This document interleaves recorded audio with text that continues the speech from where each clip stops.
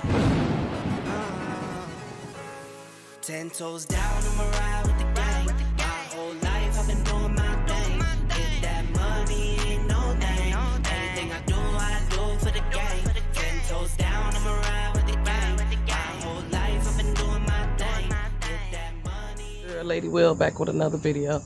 Today we're just gonna do a quick little run to Auburn to get some breakfast. It's a place called Broken Egg that we heard about it from a few people. So we're gonna take the opportunity to ride up there and just get some breakfast. Definitely won't be going once football season starts, because Auburn, it gets packed, and then there's nothing but stop and go traffic well before the game starts. So yeah, we're gonna take this opportunity to head on down there and just get a little ride in, eat some breakfast. All right, y'all lay around for it. All right, YouTube fam. Again, it's your girl, Lady Will. So as we take this journey to the Broken Egg to go get us something to eat, I want to just talk to you for a minute about a few different things. As you guys already know, the hubby and I been going on little rides here, some long rides there, all to build our riding stamina for the upcoming trips. As of right now, we have 3 trips planned for the remaining of the year. The first one is within a couple of days, and that one is to the all-female ride to North Carolina. That's about a 6-hour drive from us. The second one is in September. That's to Key West, and from here to Key West, I believe it's 14 hours. However, we will be breaking that up on the way down, and we're riding with Wood Nation. So if you haven't already, go subscribe to Wood Jr.'s page, aka Wood Nation. Him and wifey is out there doing their thing. So we ride with them, and a few other YouTubers, Kicks and Harley, Tiffany Renee, and the Tip Squad. All of us will be riding down in September to Key West. Then in October, I have Biketoberfest coming up. So you guys lay around for it for all of those adventures. So in the meantime, let's discuss this upcoming ride and how we kind of prepared for it. So we've been doing some in and around miles. We've been practicing our stop and goes, left and right turns. I haven't made it to the U-turn yet. Hubby has no problem with making U-turns. I haven't practiced the U-turns in depth as of yet. However, I've gotten better with the stop and goes and the making left and right turns at a complete stop. So what we've been doing is taking random trips throughout the day, the weekends, and different times of the day. And what we'll do is we'll just try to assimilate us riding to North Carolina and back. And we've done that a couple of times with the 3-hour trip to my mother-in-law house a couple of times, just to kind of get a feel of how long could we ride without stopping or needing that break. One of the things that I've learned about myself over the past few months, just in general, is that the longer I ride, the less I feel comfortable riding a bike, if that makes sense. So for instance, one time when we came back home, we've been riding for about 6 hours. I had a hard time turning into my driveway. Now, I've been turning right into my driveway and had no issues since I've been riding. My issues was coming out of the driveway and making the left turn, which has gotten better, by the way. But my issue was never the right turn into my driveway. But after that long ride, I missed the driveway. And when I realized, it's just like my reaction time wasn't there. And then when I realized, oh, I missed the driveway, I almost grabbed the front brake while trying to turn. But I had to tell myself, nope, you missed it. Just ride around the neighborhood and then focus and come back. So I've learned that over the last few months. And it's not just coming into my driveway. It happens on the road or pulling into parkways. So that's the one thing I've noticed. And I believe I was right at 2 hours when I start feeling that way. So what I do, at the 2 hours, I need at least a 15-20 minute break. I mean, a sit down break away from the motorcycle, walk around, go use the bathroom, and get back on, and then I'm good for another 2 hours. So as of now, I will safely say my limit is 2 hours at a time. So as newbies, those are the things we have to pay attention to our bodies or to our day-to-day riding to understand our limitations. Another lesson we've learned, and this is more so with hubby than me. Hubby typically catch cramps a lot after maybe about an hour and a half, 2 hour ride. So the recommendations from around the motorcycle world, and even just, his mom with just cramping in general, was mustard or pickle juice.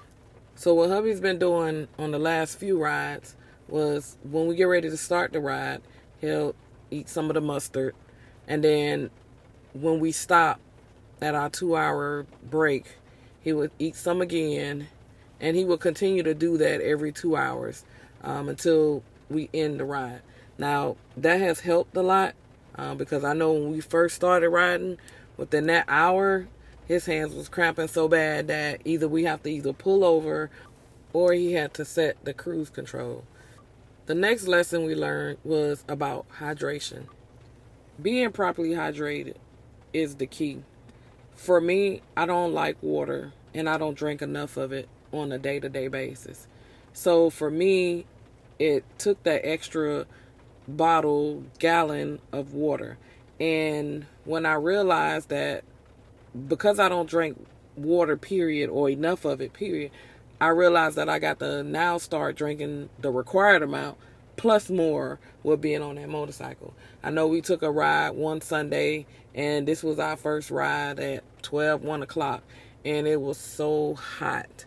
It was so hot. We didn't even enjoy the ride. In about maybe about 10, 15 miles, we ended up turning back around because it was just that hot. We both were sweating and we weren't properly hydrated. I know at least I wasn't. And then the hubby had a few beverages the night before. So being hydrated is key, especially on the hot days.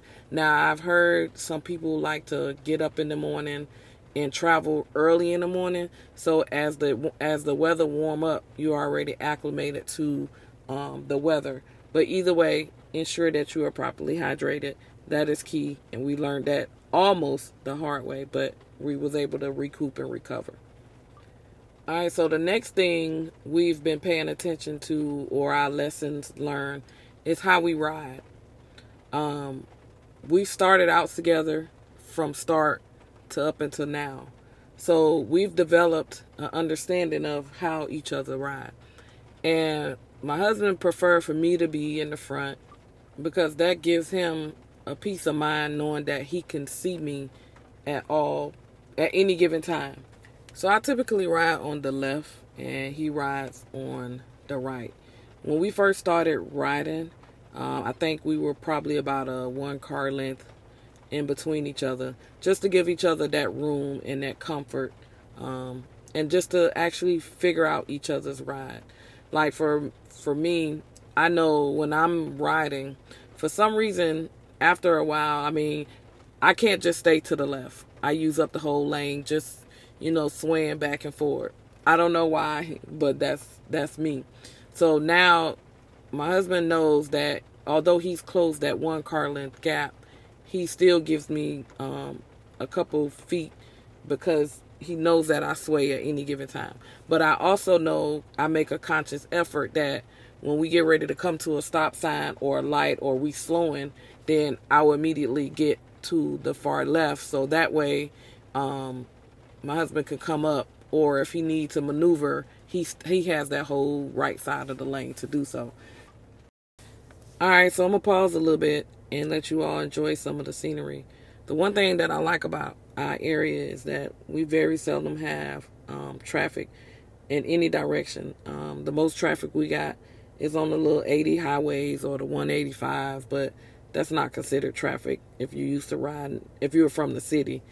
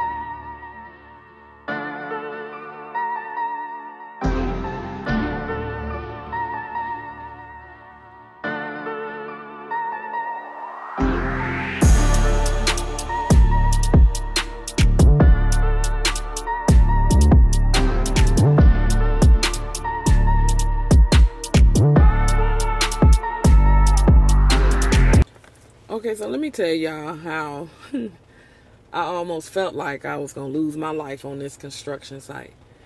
And you see, y'all see these roads? Usually when there is some construction, I'm just used to, okay, maybe the road is one side is higher than the other. Or there might be a pothole here or a little small indentation there. But when I tell you, just look at this road. It was just beveled, uneven, and I was like, oh no. So on the ride back, we didn't take the expressway, even though my husband was saying that it wasn't on the other side of the road. But that's another thing you have to anticipate as a new rider is the road conditions.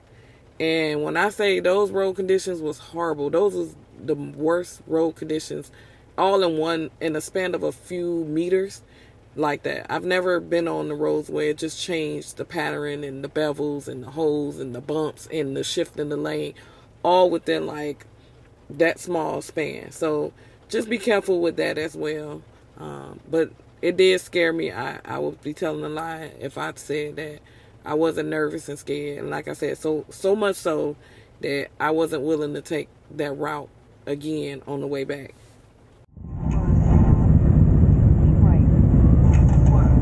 I used to have nothing, but now I got a hold of everything.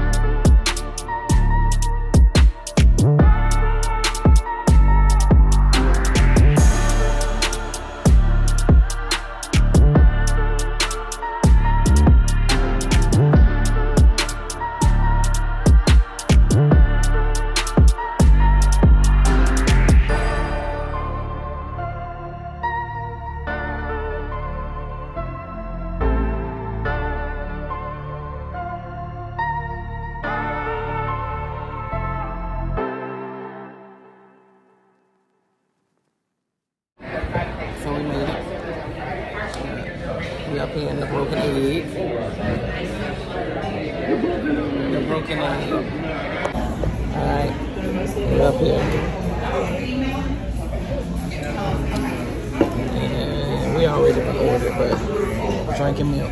Or drinking water, I should say.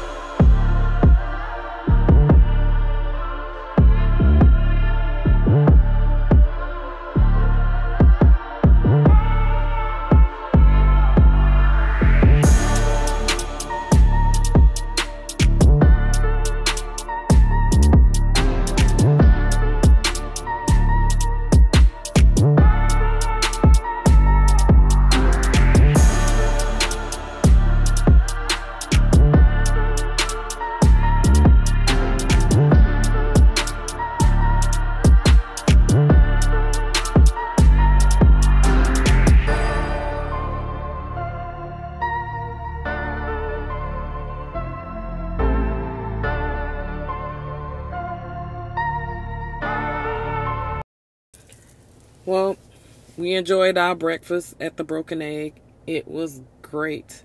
We definitely have to go back and do it again. I think the Broken Egg has given First Watch some competition.